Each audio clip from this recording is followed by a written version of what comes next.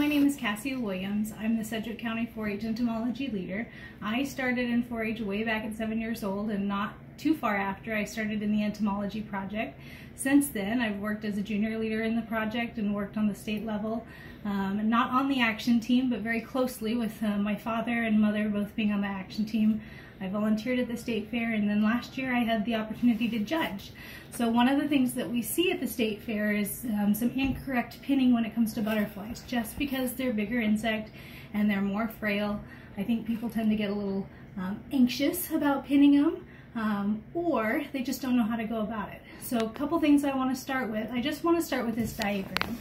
You guys have seen this diagram already in one of the other pinning videos.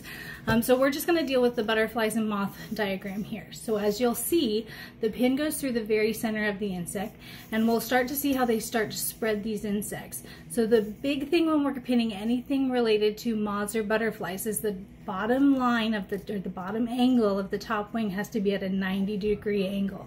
So this one's actually just a little bit low for what we're looking for. Not by much, but we really want to make sure that this line here is in a 90-degree angle, and that bottom wing is going to tuck right up underneath it.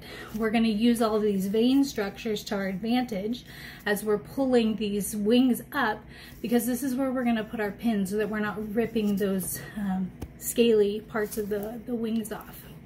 So a couple of things that we need for pinning, like you guys have already talked about, we've got our entomology pins here, we've got our sewing pins, we've got our styrofoam. You'll notice when we're pinning butterflies, we have grooves cut out into our styrofoam. So this is where we're going to set the body of the insect. So make sure that the groove is deep enough and wide enough for the bottom of your insect, or the body of your insect. So this one is way too small, because we're not able to get this big moth's body down into this groove.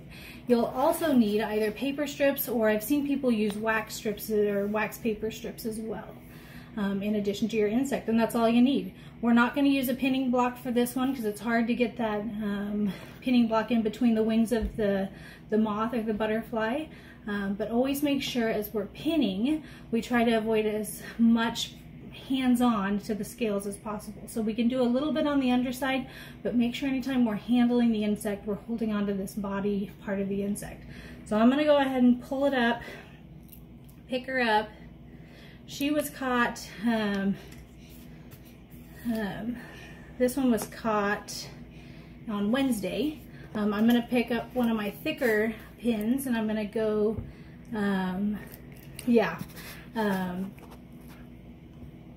go through the center of the body. While I'm thinking about it, it's not a she, it's a he. Looking at the antenna, I just said one of the two, but it's definitely a male. I'm going to try to put the pin through. I'm going to hold on the bottom, see if I can get around these big furry legs. Whoops, and I lost a leg. That's okay with butterflies, because we're not going to be able, and butterflies and moths, because we're not going to be able to see it.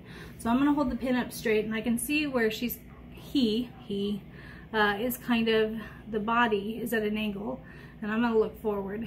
Okay, I'm going to keep saying that, people. So I'm going to go ahead and pull out the pin part of the way through the body. We don't want to pull it all the way through. We're just going to pull it part of the way, and I'm going to pull it a little bit further forward. And it's okay, Mom, Dad, Grandpa, aunts, uncles, to help at this point, because I know it can be a little difficult for 4-H'ers. We're still a little bit, let's see, I'm actually gonna, let's see, takes a little bit of concentration here. That looks better. And I'm gonna go ahead and just eyeball to see if I've got that 1/4 of an inch up top. It's a little bit harder to see through there, but I'm gonna go ahead and make sure that I've got that 1/4 of an inch up top, and see if I can't get my fingers in between. And now I'm gonna go ahead and put it in my styrofoam.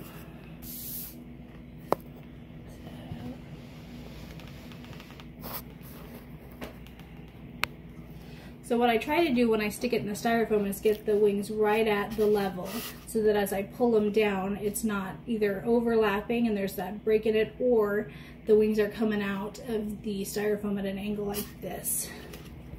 And here's where it can use 2 hands or you can use 1 hand. If you're working by yourself, you can take your paper, that's what this is called, paper, and just bring one side to the side. I've also seen people use the wax paper here so they can see better what they're doing. If there's 2 people and you've got 4 hands, go ahead and have somebody hold it down for you so you can see what's going on. So it's a little more difficult. I think I got it there, thank you.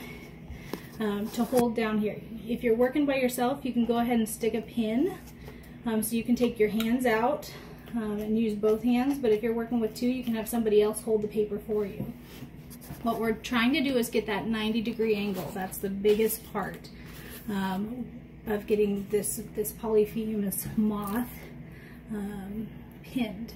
I'm going to need thicker pins though, because this is going to be too thin. So let me pull a couple more pins out here. On this moth, the big vein structure is going to be right along this top edge here. So the closer I am to the body, the thicker the vein is, just like us humans. So as we're closer to our heart, the vein structure gets thicker. So I'm going to grab just underneath this vein and pull up. We try not to stick through the pin or through the wing. It happens if it needs to be. I try to pick the smallest pin possible so that I'm not putting big holes. And so right there I went ahead and put the pin through the wing, not out here where you can see it rip, but right close to the insect there. And as you're looking, as he's got the camera up here, you can kind of see that there's a large vein that comes out the bottom of the wing. So not right at this top angle, but there's a large vein that you can see on most insects. And I'm just going to grab into that one just like I did for the other one. And you're just kind of brushing right along it. You don't want to stick it and drag it, just brush right along it and see if you can't catch it. And this is a pretty thin pin. So looking there, I've got a pretty good 90-degree angle. My insect kind of twisted on me, so I'm hoping when I go to do the other side that it'll straighten out that abdomen. Just so you can see different types, I'm going to go ahead and do the other side with paper. We're going to do the same thing. We're going to kind of catch the wing coming down on the inside, and I'm going to pull it out to the side. And I'm going to use quilting pins this time. Always come in at an angle when you're coming in to do these pins, because if you do straight up and down, the paper is going to shift on you. So I'm making it very loose right now. So you can see there's a space there where I can kind of stick my finger under. That'll give me room to move the wing without taking off any scales. Once again, we're going to find that thick vein on the top of the moth here. And I'm just going to try to pull it all the way up and mirror the other side. And this one's going to be kind of twisted in here just because the other side moved a little further on me. So that's the top wing. I'm going to go ahead and pull this bottom wing up underneath. Oops, I don't want to lose any scales. There we go.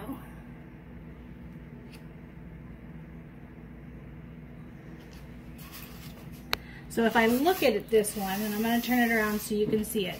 As I'm looking at it, the body's kind of twisted. So I need to actually move this one up a little bit higher to mirror this side, because this side looks better coming out of the body, whereas this side we're kind of lower than that 90 degrees. So I'm going to go ahead and put this one down. So I'm going to keep coming in at an angle. And then what I like to do is once I pull the bottom out, I give a little bit of a tug, not much, but that just makes sure there's that tension there so that it won't slip on me. And I'm going to rotate this around one more time and we'll fix this right side of the wing. Pull it up just a little bit higher.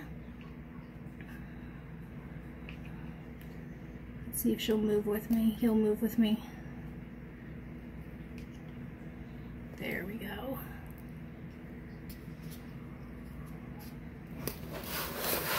Pull this vein right up underneath like I did last time, It's okay if the first couple times you rip ones. This is part of the learning process. If you only have one to put in your insect collection, go ahead and put in your collection for the fair, and just know that next year you can always add more. Another thing you want to look at, and this is the last thing before you finish up, is you want to make sure that you kind of got the same angle or the same notch on both sides. So if you can see, this side's a little bit higher. This is where I want it. So this one's a little bit lower. So I'm going to go ahead and just kind of pull this one side up just a smidge, not much. And I've got it too tight there. And I can't. It's still a little bit more. There we go. Now that looks better. If you wanted to, if the insect was starting to droop, you could always put a cradle underneath the abdomen here to keep it up. This one's not so much. You can also, if the antennae aren't in the area you want, you can use pins to kind of move those antenna areas so that they look a little bit better flattened out. And it doesn't have to be anything fancy. Just kind of move them to where you want them so that they line straight with the insects. That's the basics when it comes to pinning butterflies, and moths.